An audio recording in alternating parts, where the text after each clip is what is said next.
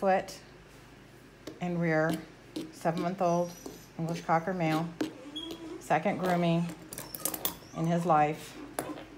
So there we go. So we pick up the back foot, whatever's hanging over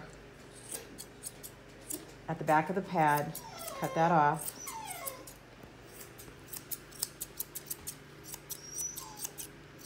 And go around.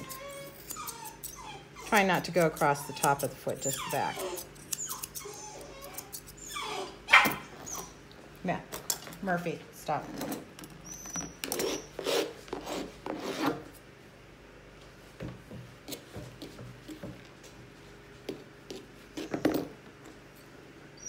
Always secure their foot with your hand just above the hock because they will walk. Make sure this is straight up and down to the table. Go around the base of the foot.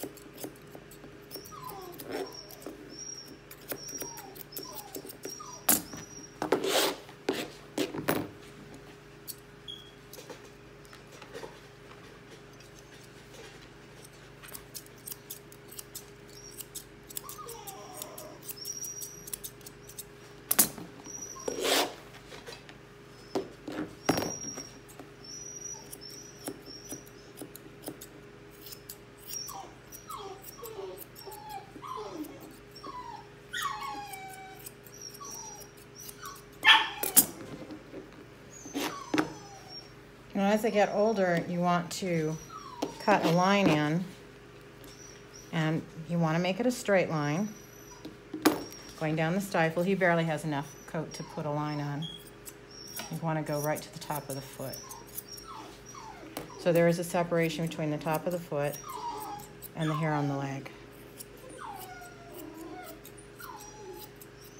And you can just keep beveling back as far as you want to make the foot, again, look round, thick, and tight.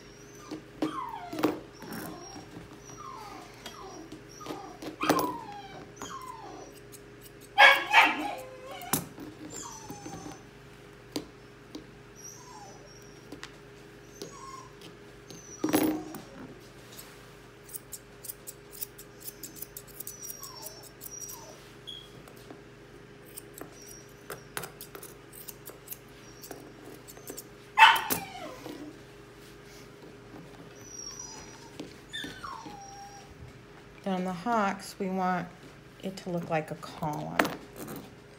So without me getting behind the dog, it'll be a little bit difficult, but you go down side.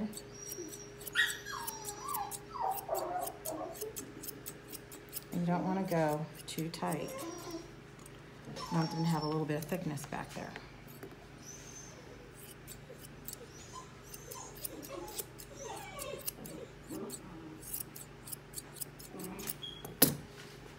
Then up here on the rear, we're going to take this straight across. There's a cowlick there. So the top part of the cowlick, you take off.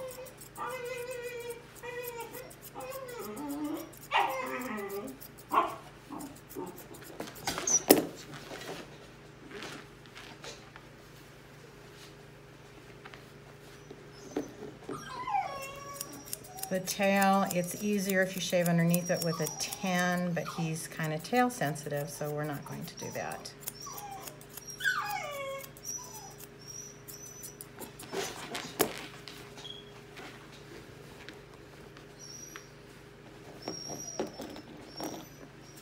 You cut off all this on the side. Cut all that off on that side.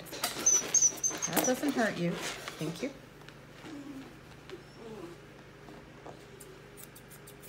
Right in there.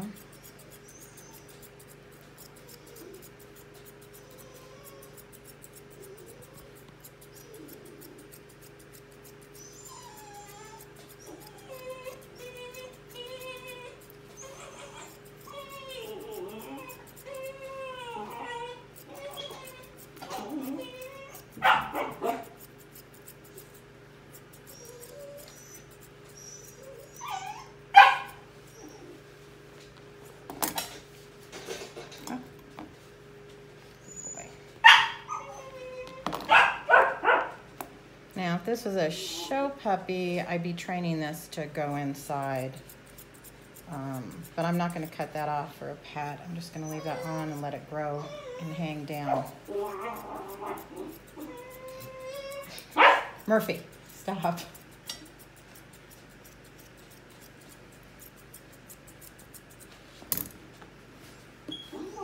So he took off all his pajamas.